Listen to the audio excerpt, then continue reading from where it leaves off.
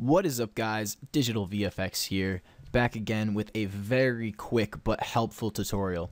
Now, this is something that I just recently learned that has helped me out tremendously, and I've been wanting to know it for a while but never really knew how to do it.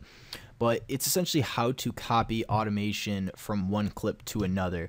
So as you can see here, I have two automation clips with the exact same automation data in there, and what I used to do was kind of like play it by eye, and you can right click and do copy value and paste it in there, and that's just extremely tedious. So I'm going to show you a very simple and quick way to accomplish this without having to put in each point manually. So right here, let me just bring that down. Right here I have two leads, kind of like deep house, future house leads, and I want both of them to fade in at the exact same rate.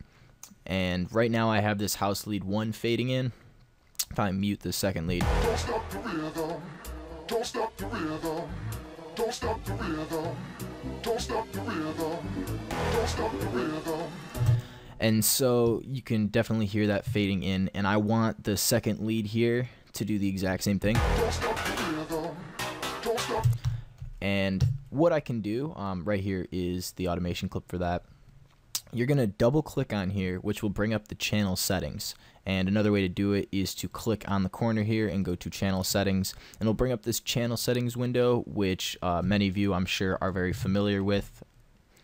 And you're going to click this little drop down up in the top left right here and go to articulator, copy state. So now this just copied the state, all the automation data in this clip right here.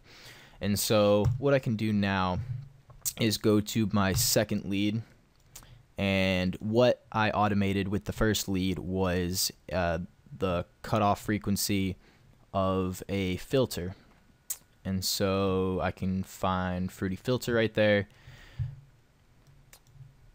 and right click on create an automation clip, and this just created that automation clip for the cutoff frequency for that filter.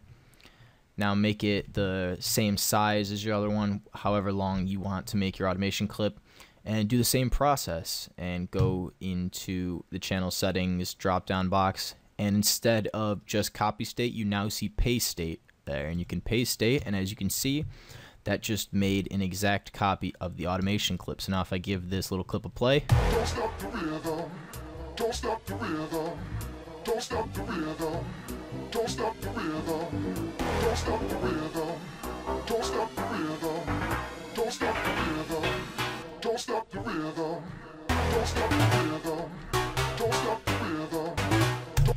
And so that is a super quick and easy way to copy automation data from one clip to another. And that's pretty much the whole tutorial right there. Like I said, super quick, super easy, and I hope you guys really like this tutorial. It definitely helped me out because, like I said before, I was doing everything manually prior to learning this, and so I bet there's a bunch of people out there who could also benefit from this tutorial and this quick tip. But if you like this video, make sure to like, comment, subscribe, all that jazz. And until next time, this has been a Digital VFX production. Thanks for watching.